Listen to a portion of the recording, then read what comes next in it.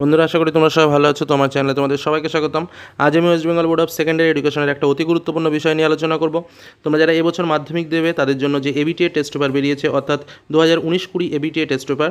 তো এই টেস্ট পেপারের 89 পৃষ্ঠা, 107 পৃষ্ঠা, 126 পৃষ্ঠা এবং 145 পৃষ্ঠার ভূগোলের সমস্ত MCQ এবং ACQ শূন্যস্থান শর্ট টাইপের যে প্রশ্নগুলো আছে, প্রত্যেকটা প্রশ্নের উত্তর আমি তোমাদের সামনে তুলে ধরবো। তার আগে যারা এখনও চ্যানেলটিকে সাবস্ক্রাইব করোনি, অবশ্যই সাবস্ক্রাইব করে নাও এবং বেল আইকন অবশ্যই ক্লিক করে রাখো, যাতে এরকম আরও গুরুত্বপূর্ণ ভিডিওগুলো তোমরা ক্রমশ দেখতে পারো। মনে রেখো যে এই ধরনের প্রশ্নগুলো কিন্তু মাধ্যমিক পরীক্ষায় ফাইনালে আসার জন্য খুবই গুরুত্বপূর্ণ এবং প্রত্যেকটাই ইম্পর্টেন্ট কোশ্চেন। তো আলোচনাটি শুরু করা যাক। বন্ধুরা, শুরু করা যাক তাহলে আজকের আলোচনা। আমরা আজকে যে বিষয় নিয়ে আলোচনা করবো, A.B.T.A টেস্ট পেপার সলভ মাধ্যমিকের, যেটা 2019-20 সালের। তো আজকে আমরা জিওগ্রাফির 4টে পরপর সেট তোমাদের সামনে তুলে ধরবো।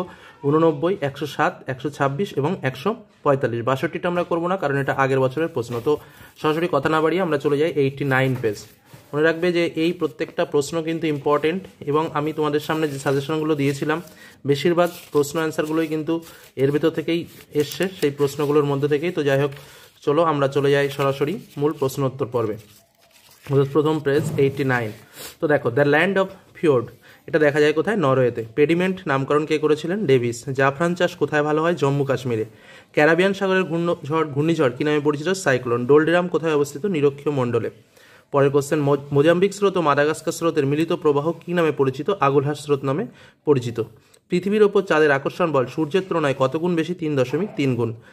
তেজস্ক্রিয় বজ্রের মূল উৎস কোথায়? পারমাণবিক শক্তি কেন্দ্র। শিবালিক হিমালয়ের পাদদেশে ক্ষুদ্র ক্ষুদ্র শিলাখণ্ড গঠিত সমভূমিকে কী বলা হয়? ভাবর বলা হয়।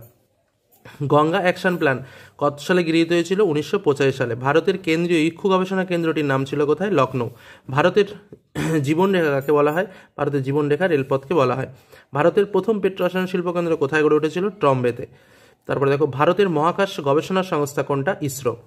এবার আমরা চলে যাব শুদ্ধ অশুদ্ধ। হিমপ্রাচীর বরাবর কুয়াশাচ্ছন্ন আবহাওয়া দেখা যায়, এটা ঠিক। ব্রাজিলের নিরক্ষীয় বনভূমি সেলভা নামে পরিচিত, এটাও ঠিক। নগ্নিভবন শিলা চূর্ণ বিচূর্ণ হলেও স্থানান্তরিত হয় না, এটা ভুল। ভোপাল গ্যাস দুর্ঘটনা হয়েছে 1927 সালে, এটাও ভুল। ব্যারেন একটি মৃত আগ্নেয়গিরির উদাহরণ, এটাও ভুল। ভারতের ডেট্রয়েট হলো বিশাখাপত্তনম, এটাও ভুল। র্যাডার একটা অ্যাক্টিভ সেন্সর, এটা ঠিক।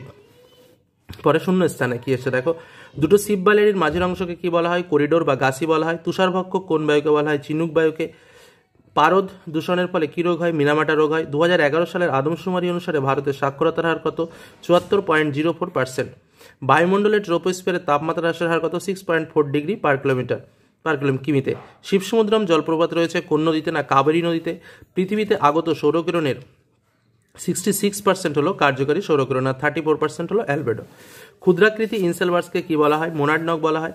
বায়ুমণ্ডলে কোন স্তরের নাম? ক্ষুদ্রমণ্ডল। উত্তর হচ্ছে ট্রোপোস্ফিয়ারের নাম হলো ক্ষুদ্রমণ্ডল। চলে যাব তার পরে, কোন জলবায়ুতে শীতকালে বৃষ্টিপাত বেশি হয়? উত্তর হলো ভূমধ্যসাগরীয় জলবায়ুতে। পরে কোশ্চেন, দক্ষিণ ভারতের ম্যানচেস্টার কাকে বলে? কোয়াম্বাটুরকে বলা হয় দক্ষিণ ভারতের ম্যানচেস্টার।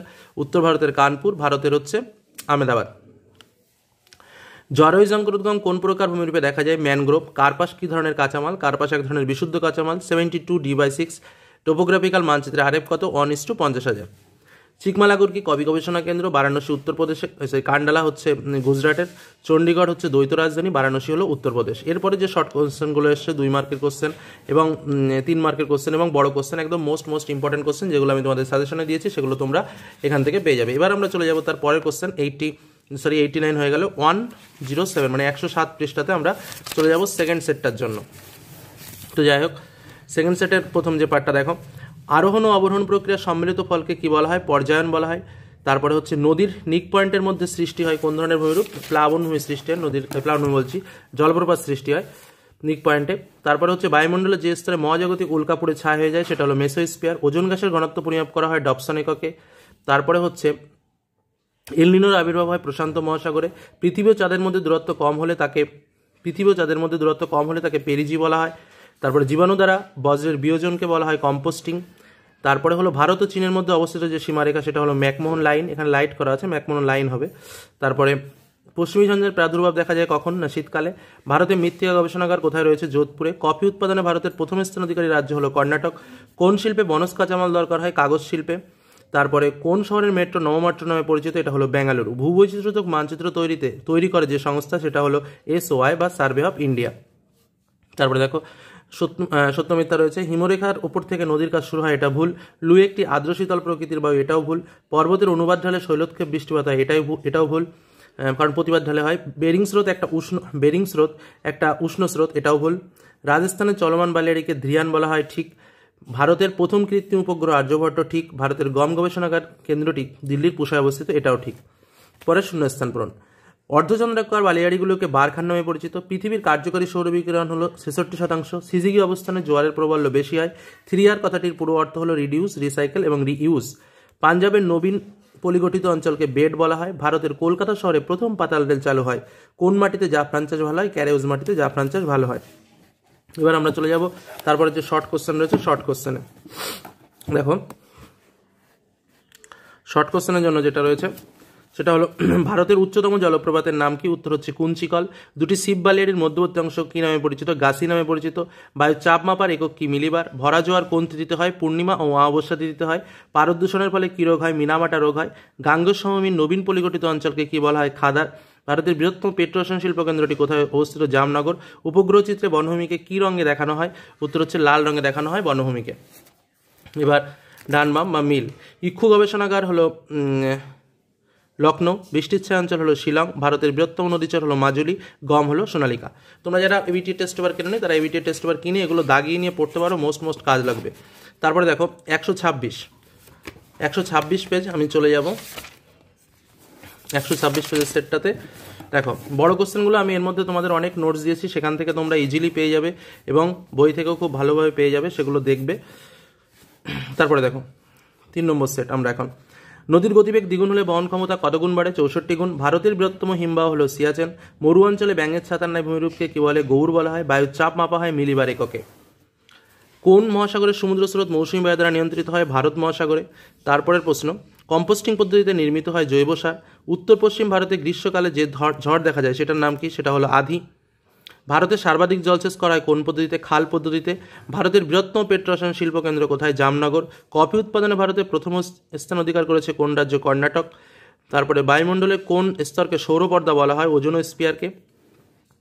তারপরে দেখো 4 o'clock রেইন দেখা যায় নিরক্ষীয় অঞ্চলে। তিব্বতে ব্রহ্মপুত্র নদ কী নামে পরিচিত? সাপং নামে পরিচিত। মহাকাশে কৃত্রিম উপগ্রহগুলি রাখা হয় যেখানে, তার নাম কি? তার নাম প্ল্যাটফর্ম। শিলাদে গঠিত মরুভূমি সাহারায় হামাদা নামে পরিচিত, এটা ঠিক। নিরক্ষীয় শান্ত বলয়কে ডোলড্রাম বলা হয়, ঠিক। এলনিনোর প্রভাবে ভারতে বৃষ্টির পরিমাণ বেড়ে যায়, এটা ভুল। ভারতে মধ্য সাগরীয় অঞ্চলে সাধারণত শীতকাল হয়, শীতকালে বৃষ্টিপাত হয় ভূমধ্যসাগরীয় অঞ্চলে, এটা ঠিক। রেগুর মৃত্তিকায় কার্পাস চাষ ভালো হয়, এটাও ঠিক। উত্তর ভারতের ম্যানচেস্টার বলা হয়, এলাহাবাদকে ভুল। কানপুরকে। ভারতের প্রথম কৃত্রিম উপগ্রহ হলো স্পুটনিক, এটাও ভুল। পরে চলে যাব শূন্যস্থান পূরণ। শূন্যস্থান পূরণে দেখো, ড্যাশ হলো পৃথিবীর দীর্ঘতম উপত্যকা হিমবাহ? মালাস্পিনা। বায়ুমণ্ডলের কোন স্তরে মেরুজ্যোতি দেখা যায়? বায়ুমণ্ডলের আয়নোস্ফিয়ারে মেরুজ্যোতি দেখা যায়। মেঘাচ্ছন্নতাকে কোন এককে প্রকাশ করা হয়? অক্টাস এককে প্রকাশ করা হয়। বিভিন্ন বজ্র ও আবর্জনা মাটির নিচে গর্ত করে সঞ্চয় করাকে কি বলে? ভরাটকরণ বা ল্যান্ডফিল বলা হয়। ভারত ও চীন দেশের সীমারেখা ম্যাকমোহন লাইন নামে পরিচিত। পশ্চিমবঙ্গের চিত্তরঞ্জনে রেল ইঞ্জিন নির্মাণ কারখানা রয়েছে। ভূবৈচিত্র্য সূচক মানচিত্রে নিত্যবন নদীকে কোন রঙে দেখানো হয়? নীল রঙে দেখানো হয়। পরের কোশ্চেন, হিমবাহের ক্ষয়কার্যের ফলে উপকূলে নিমজ্জিত আংশিক জলমগ্ন উপত্যকাকে কি বলে? ফিয়র্ড বলে। দুটি মুখ্য জোয়ারের সময় ব্যবধান কত? 24 ঘন্টা 52 মিনিট। বায়ুর আর্দ্রতা পরিমাপ করা হয় কোন যন্ত্রের সাহায্যে? হাইগ্রোমিটারের সাহায্যে। একটি ল্যান্ডফিল গ্যাসের উদাহরণ দাও। উত্তর হলো মিথেন। ভারতে অবস্থিত হিমালয় পর্বতের সর্বোচ্চ শৃঙ্গের নাম কি? কেটু। রেটুন শব্দটি কোন কৃষির সঙ্গে যুক্ত? আখের সঙ্গে যুক্ত। ভারতের ডেট্রয়েট কোন শহরকে বলা হয়? চেন্নাইকে বলা হয়। ইসরো এর সদর দপ্তর কোথায় অবস্থিত? ইসরো এর সদর দপ্তর ব্যাঙ্গালোরে অবস্থিত। চলে যাব তারপরে যে সেটটা রয়েছে, একটু এখানে নেওয়া যাক। তারপরে ডান বামটা একটু দেখে নিই। আম্রবৃষ্টি কোথায় হয়? আম্রবৃষ্টি হচ্ছে তোমার কেরলে। ভারতের বৃহত্তম মহানগর হচ্ছে মুম্বাই। মৃত্তিকা গবেষণাগার যোধপুর। বর্ধয়শিলা হচ্ছে আসামে। তারপরে শর্ট কোশ্চেনগুলো রয়েছে। এবার চলে যাব আমরা পরবর্তী সেট যেটা রয়েছে। আমাদের 126 হলো, এবার 145 সেট, পেজ নম্বর 145।